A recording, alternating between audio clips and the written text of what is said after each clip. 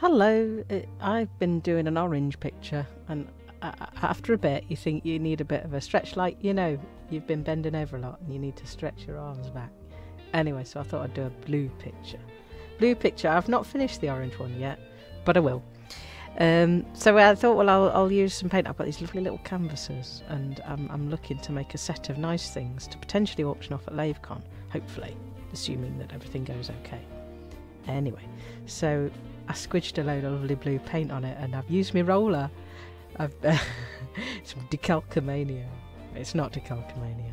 That's butterfly prints or transfers, but it's not a transfer unless you consider the roller to be the transfer, which it is, I guess, because I could then transfer what I've taken off the canvas onto a bit of paper elsewhere. I used to like surrealism, and they were all into decalcomania, and they used to use Gestalt and make up pictures from the blobby shapes that were created when you pull the paper away. You get all these whirls and dots and circles and lines, ripples, and I thought it was quite useful for the ground, the uneven terrain. And I thought normally I try and copy these things properly, but I was in a really lazy, relaxed mood, and it was sunny, and I thought, I'm just gonna do a fun picture. So I sort of let it all do its thing. And I did my wibbly wobbly mountain, and these plants are so funky, they're so good. They grow on not lava spouts, what are they called, fumaroles. So they're growing in the noxious gases and the heat that emanate from these little rock piles. And the rock pile there is that lumpy bit on the right. And I'm not kidding. This picture was blue.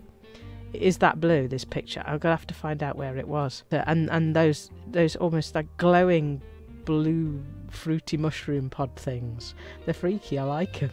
They're great. They're kind of like almost like strawberries, blue strawberries, and the peculiar minty green dots on them that they have as well. I just really enjoyed it. I particularly like doing that traditional sci-fi cover moon in the background, and it really did look.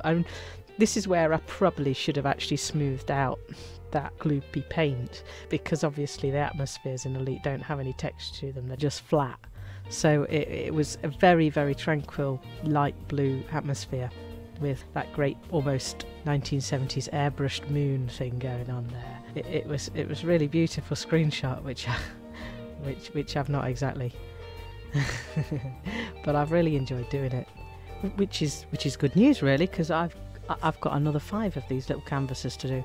I'm going to think of some other clever topics. We'll see how we get on with that. Anyway, well, thank you for watching. I always really appreciate it when people do. And if you have a clever idea of what charity you would like me to auction them for at some stage, do say.